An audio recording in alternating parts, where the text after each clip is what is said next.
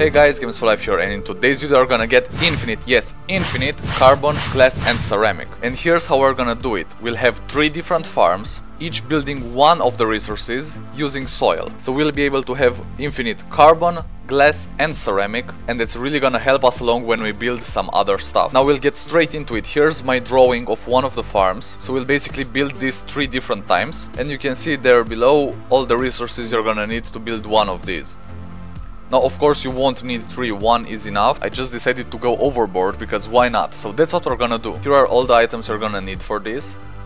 Keep in mind, these are enough materials to build 3 of these farms. But before we get to building, let me mention a couple of things that you can craft using these resources, just so you can see how valuable they really are. First, we've got carbon, with which you can build explosive powder, plastic, steel and a ton of other stuff, but this is just the most important ones. Then with glass you can build medium solar panels, medium resource canisters, large solar panels, large wind turbines and a ton of other stuff. And with ceramic, of course, the extra large storage, the medium wind turbine, the extra large platform A, the landing pad, etc. As you can see, all of these resources are very important in Astroneer and we'll be using them a lot. Of course, you can also get them from the trade platform pretty easily if you have a scrap farm, and we do have a scrap farm, and we also have an automated trade platform right here. If you want to see the videos where we've built all of these, then head over to the automation playlist, which should already be on screen. Make sure to save it and watch it after finishing this video. But now let's get to our resources right here, and I'm gonna be building the first farm with you guys while looking at my drawing that I've got right here on my phone. So we'll start off with an extra large platform C. This is where all the soil and the soil centrifuges will be. So let's go ahead and unpack these. We've also got the soil right here. Now I've added 2 of these medium storages. Next up we've got a medium platform A with an auto arm on top.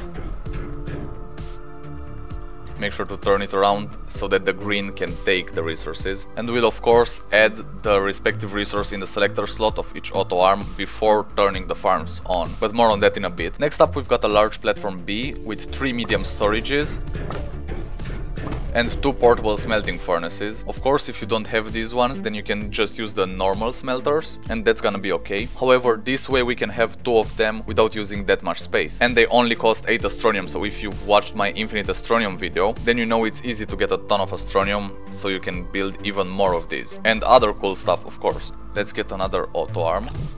There we go. And then the last platform with 4 medium resource canisters.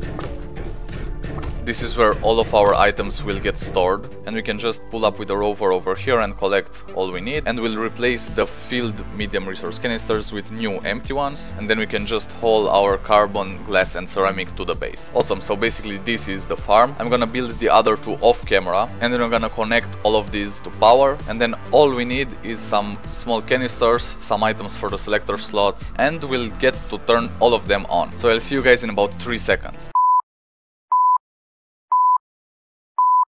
And I'm back. I've got all 3 of them built and we've connected them to power. Actually made an interesting wiring system down below this platform, and it all feeds into the base so that we can get a ton of power for these farms, which means they will run at high speed, getting us more resources. Other than that, I just placed some items in the selector slots of these auto arms. You basically want each of the auto arms to grab only the resource they're supposed to and not grab anything else, so that's why you should do that. And I've also set all of these soil centrifuges to their specific resource.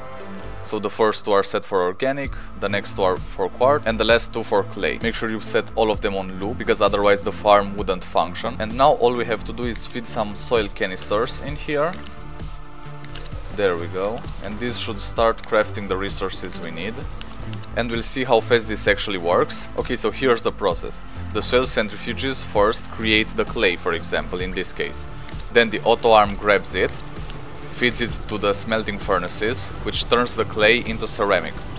Right, and then the last auto arm takes the ceramic and just feeds it into these medium resource canisters. Basically that's it, we are converting soil into ceramic. Then this other farm does the exact same thing but with glass. And the last one, the same thing again but with carbon. Now these will keep on going until they run out of soil. And when these run out of soil, we'll just get the rover, we'll dig up some more soil and we'll feed more into it. So these farms are working great. We've got so much power going through them that the soil centrifuges are working way faster than the auto arms. So you should keep that in mind if you've got a ton of power and they go way beyond full speed, then you may need to supplement with one extra auto arm.